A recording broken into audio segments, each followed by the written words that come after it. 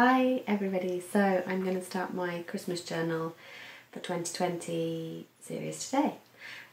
It's much later than I'd normally do it. I'm probably going to have a slightly different approach to it this year because obviously starting it a lot later, and obviously this year's been a bit weird. But I am going to do a Christmas journal and I'm going to do a few different techniques this year hopefully.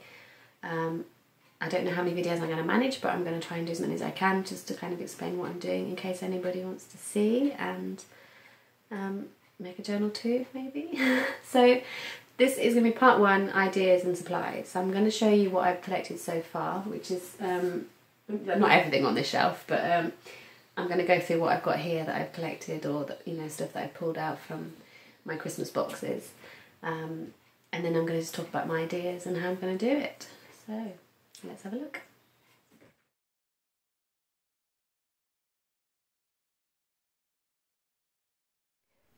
Okay, so the first thing I wanted to do before I even start making the journal was to create a little sort of space with all my journaly bits, paper bits and Christmassy things on. It's actually really warm today. It's the end of November and it's like 20 odd degrees outside, Celsius that is, and really hot. So I kind of wish it was raining for today and cold, but it's not. But anyway, I'm trying to get myself in the mood. So there's all my Christmassy things up. So let's have a closer look.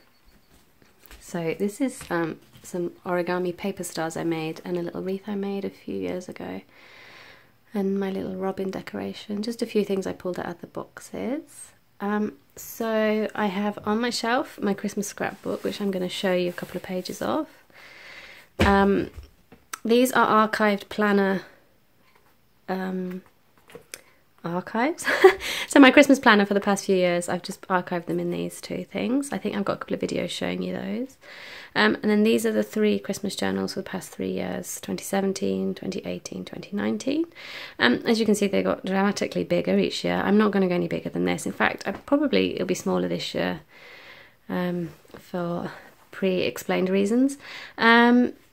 And then I got myself an advent calendar. It's a German one, I believe, based on using a vintage design, because it kind of fits in with my theme for the year, which, as you can see, is going to be like gnomes and fairyland and sort of, I don't know, more like an escapism type Christmas. I figured that was the way to go this year. So yeah, all cute like little gnomes and little animals and things. I've got a little Christmassy bowl with my essential oils in, my Christmas robin my mum sent, some Christmassy pens and a couple of wide washi tape from MT brand, which I thought might be quite useful. And then the next shelf down, I've got, this is my recipe files. In here, when I go find recipes or go through magazines and pull out recipes, I shove them in here until I've like tried and tested them. And then if I try them enough and test them enough and they're good, they end up going in my Christmas planner.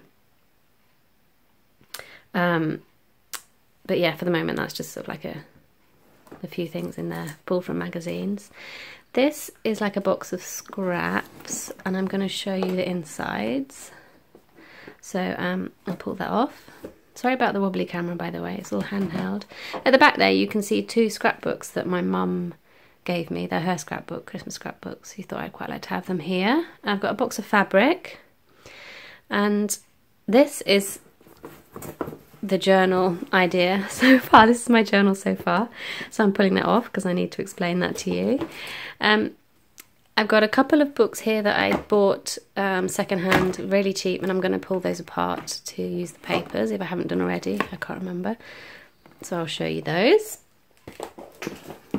This is my Christmas journal storage file, which I used last year, and I'm going to use it again, so I'm going to pull that off the shelf, show you that. These are just some Christmas magazines I have. Either people have sent them to me or I've found them secondhand because they're English ones. So when I feel like it, I can go through those and take pictures out, cut things out or whatever. And then this is my larger paper scraps. So I'm going to show you those.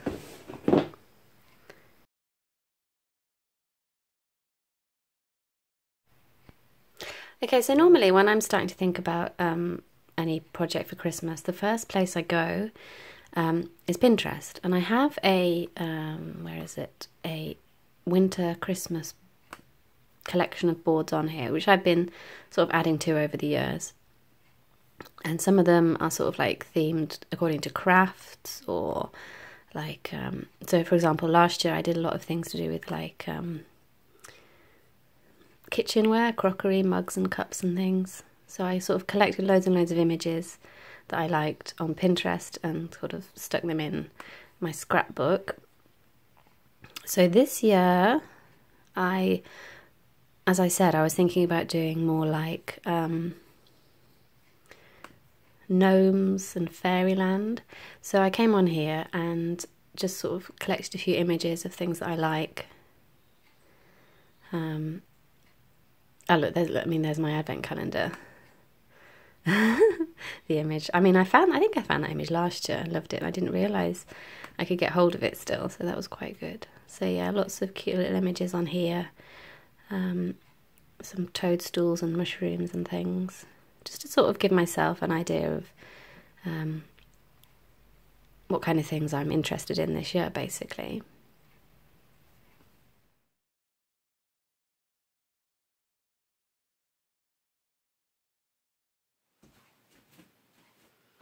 And then the next thing I normally do is get my Christmas scrapbook out. This is just a moleskin, I don't know what it's called actually, a friend gave it to me a while ago, and it's just, I just like the size. I just stick all pictures in here, things that I like, and I've been doing this for a few years now. And this in itself is just a really fun thing to do, just cutting things out and sticking them down. So some of these images are from Pinterest. Some of them are from magazines, some of them are sort of photocopies from picture books that I have, some gift cards, stickers. I basically just shove anything in here that I just like, as you do with a scrapbook. So I'm trying to get to the, I think this was last year. Yeah, here we go, here's the crockery from last year. And then these are sort of bits that I printed off this year. So toadstooly type things. It's just a mixture of things like interiors, just because I like looking at Christmassy interiors, and you know, this is all these are actually fabric designs off Spoonflower. Spoonflower is a website where people can design their own textiles, fabric designs. And I went on there and I looked at what Christmassy designs there were, because I'm going to go for a more textile-y theme this year as well. And patchwork that I like. So yeah, there's a few images I printed off. I haven't printed off everything off Pinterest, but enough for me to kind of, you know, get some ideas going, basically. And that's actually some fabric I found online. I didn't buy it, and I wish I had now. But somebody else bought it. It was like vintage fabric. But yeah, so that's the next step.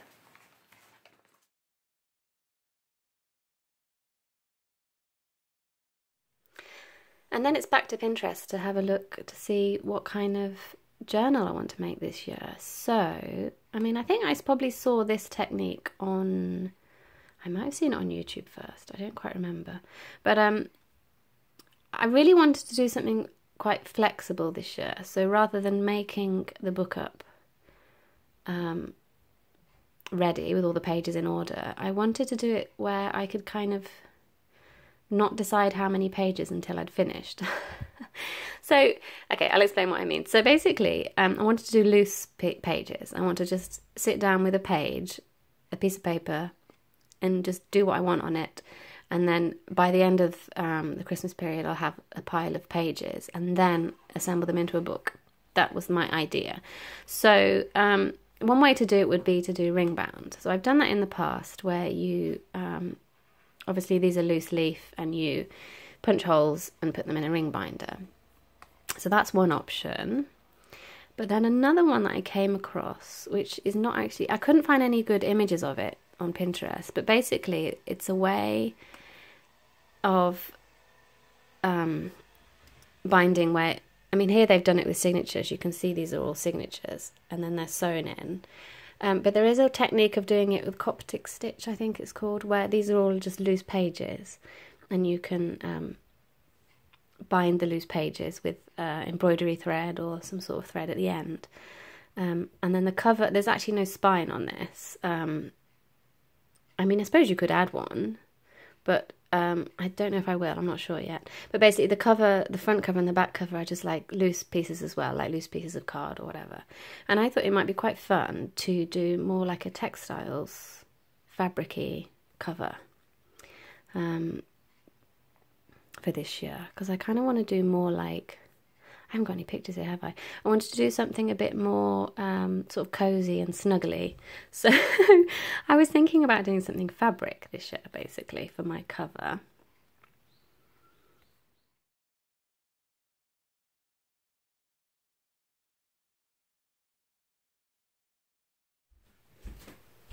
So then I have already a sort of like a collection of Christmassy fabrics. So for example, this is like a nice brushed cotton that I got this from a secondhand shop here, and it's quite snuggly, cozy. And then I've got some other fabrics I had left over from when I made Christmas stockings for family members. This is quite nice. This is a handkerchief. I mean, I'm not sure about the colour, the black, but I do like the little houses all over it are really cute. So perhaps I can use that somehow. Some more like leftover bits of fabric from other projects. I used these to make a cushion cover last year. That's a handkerchief. I think I got that free when I ordered a Christmas book. I can't remember.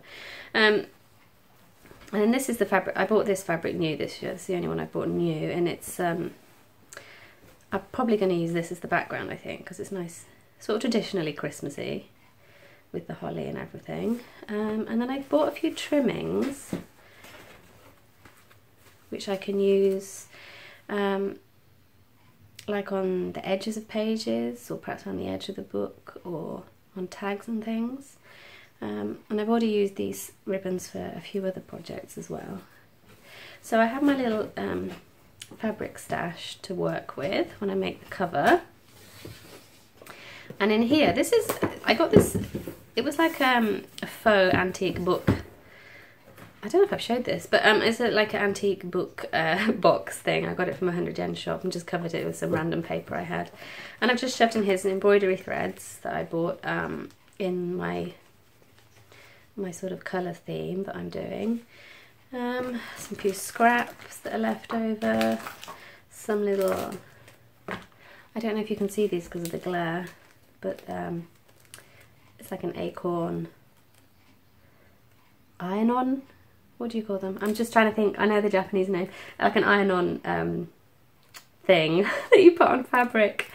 They're called wapen in Japanese for reference, but yeah, one of those. And then this is like a, they call it a Tyrol ribbon, which I thought would go with my theme as well. So there's that one. Oh, and I got these because I was wondering whether to use these for like a fastening. They're wooden, they're not, I know traditionally they can be made of like reindeer or reindeer horn, I think, but I just bought wooden ones because that seemed a bit nicer. Little wooden toggles, because I thought that might go with the little sort of gnome theme I've got going on. I'm not sure yet. Who knows, I may not have time to do any of it, but this is the plan. Okay, so the next thing I can show you is what I've got so far for the actual journal. So what I did, I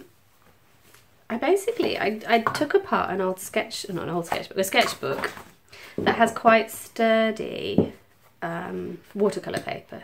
It's quite thick. So, and it should stand up to quite a lot of adding things and sewing things on and painting and, you know, sticking photos and things. And I didn't really measure them as such. I just cut, I think the actual sketchbook was double the size. I just cut all the pages out and then cut them in half, and then this is the size. It doesn't, I mean, for reference, it's 22 centimetres by 15, but obviously you could do it any size you wanted.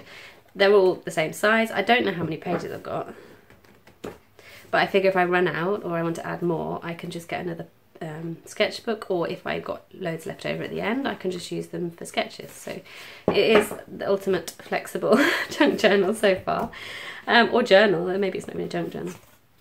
And then for the cover, I thought, well, I need to cut the cover a bit bigger, because when I bind it, if I do manage to do it properly and not make a complete pig's ear, the pages will be flush here to this side, yeah? So it will be like,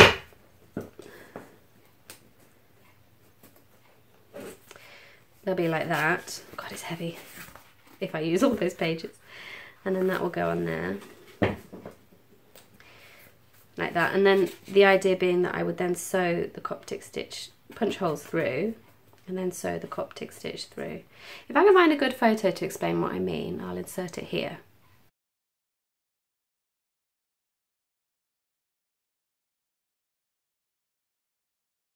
But yeah, the idea is that I would bind along this edge, and I wanted to leave a gap on this side, so that if I do tabs, or like if I use some of the trimmings to kind of stick out the side, I've got a little bit of like space along here. So yeah, the pages I don't know how much I'm going to do in advance, because it's already the 20th of November. Yeah, so I've got, what, 10 days-ish to do any prep, and I don't have much free time to do it. I've got so many other things to do. So I don't know how much prep I'm going to do, but if I don't do any prep at all in terms of the pages, this is going to sit on my desk, and when I come to do a page, I will take one out and I will do whatever I want on it. And I'll probably leave like a bit of space along this edge, obviously, because that's where the stitches will go.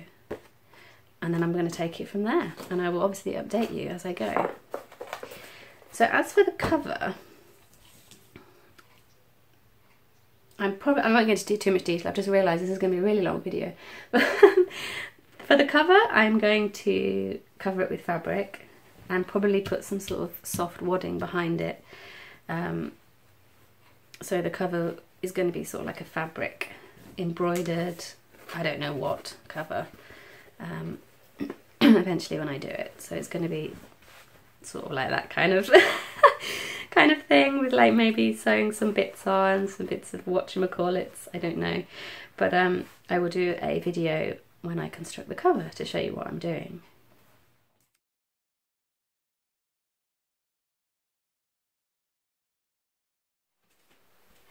So in terms of collecting ephemera and paper and bits and bobs to use in the journal, I got this large box which is containing anything A4 size or larger.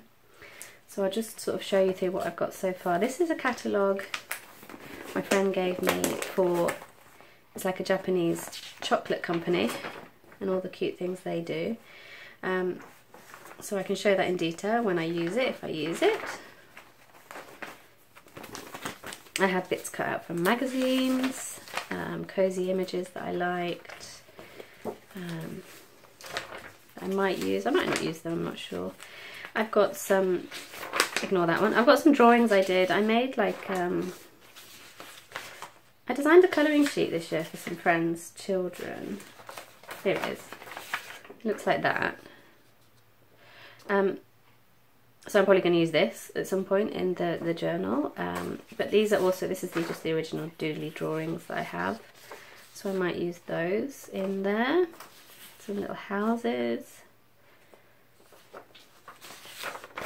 I've got Christmas cards from people. I've got, this was me trying to explore my colour palette for this year, because I did try and choose a colour palette. I don't know how much I'll stick to it, but this was me experimenting with paints. I might use that in there. This is some stuff I bought from Etsy, from a shop called Home, Book and Treasure, because there was like a little gnome themed collection on there.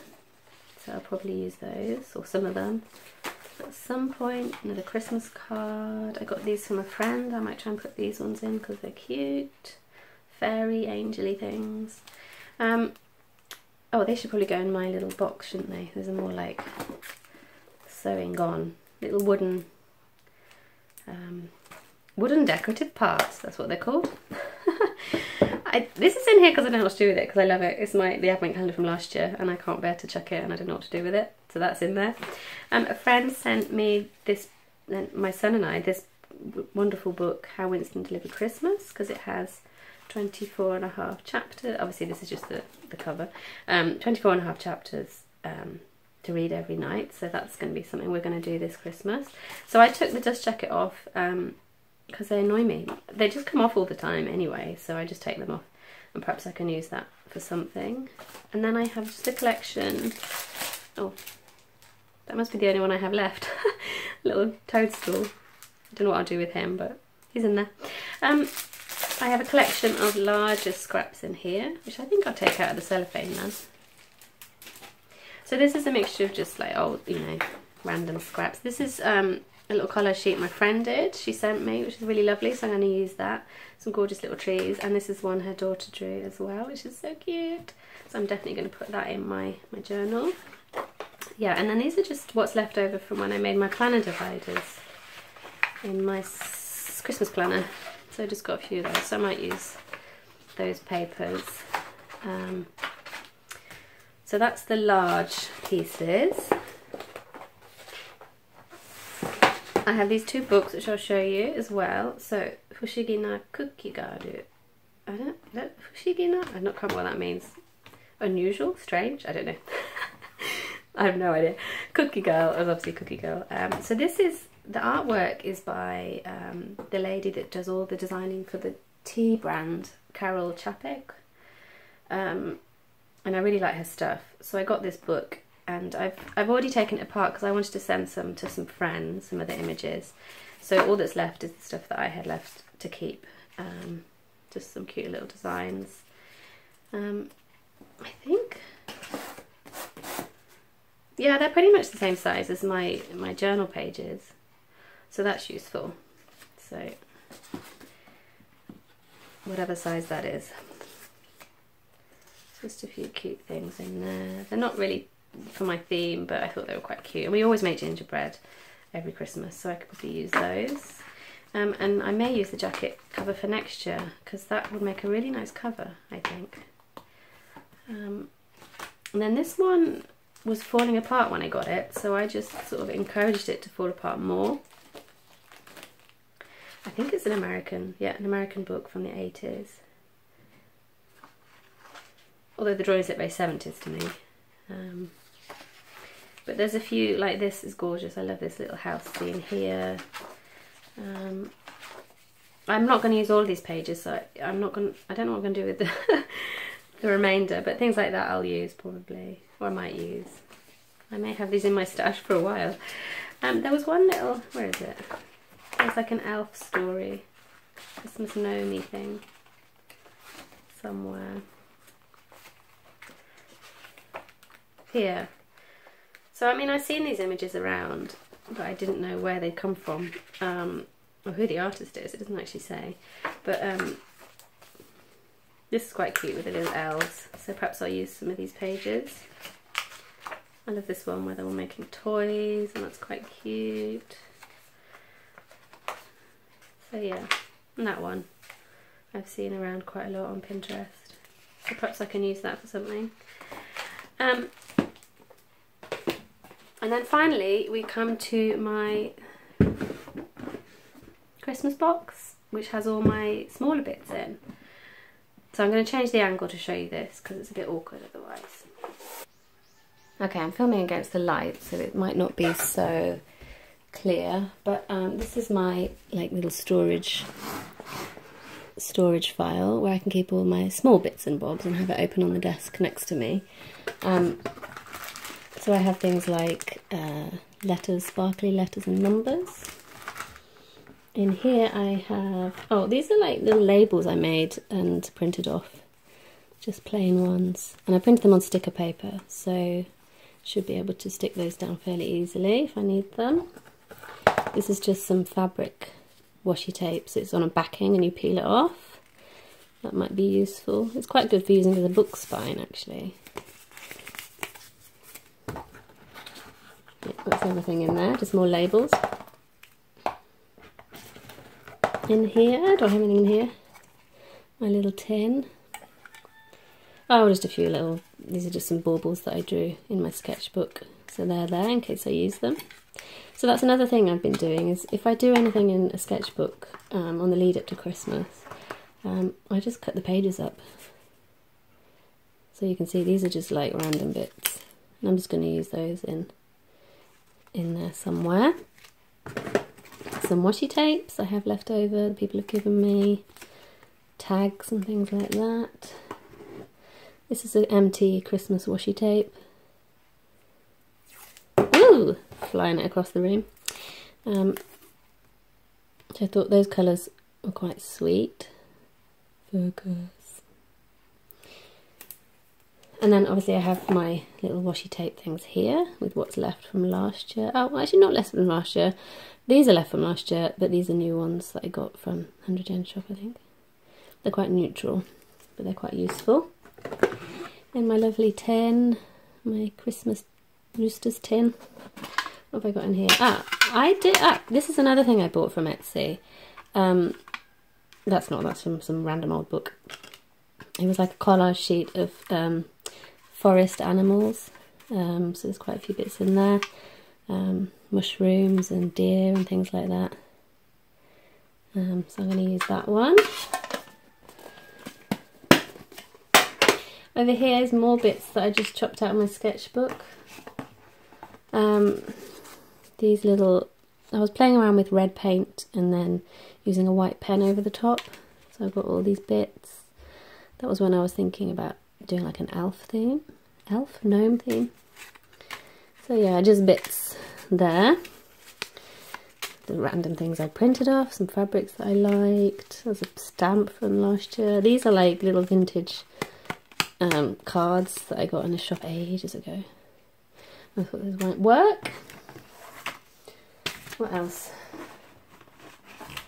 Okay, these are much the same thing, so I'll just show you one or two. These are, oh god, where did I get these? These are ones I bought from, these are like a proper scrapbooking business brand. I don't know what they're called, can't remember. American probably. So all of those came from like a little set. Christmassy bits in there, that kind of thing. I thought those would work for a woodland theme, dropping them all over the floor. That, I think, that's like just a label I made. What exciting. These are my little houses that I printed out on card, my little fairy houses I printed out on card. I don't know what I'm going to do with them, but they're there. More bits from my sketchbook, photos. So as you can see, it's just like, that's another thing I painted. It's just random stuff, anything that I could think of. This was when I was experimenting with paint to get, decide which colours to use. Things like that. Some more bits, this is from a Laura Ingalls Wilder book. This was when I was trying to decide on my colour scheme. So I sort of played around with colours on Photoshop, seeing which ones I liked. Are you going to focus? And then I had like a few days experimenting with paints and trying to get the colours right. So I've shoved those in for reference, but also because I might just put them on the pages, because I basically use anything and everything in the journal. More bits from my sketchbook. These are like tape designs I did. What else? We've got more washi tape. More bits from my sketchbook. This is photocopies of this book, Joan of the Forest by Elsa Beshkov. Because they've got little toadstooly hats, which is cute and goes with the theme. There's another one. Another one. More Laura Ingalls Wilder. And just some random paper.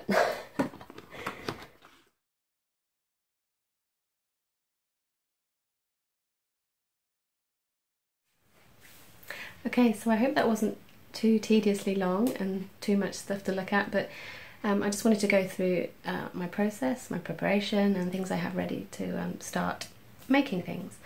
So today I'm going to work on the cover.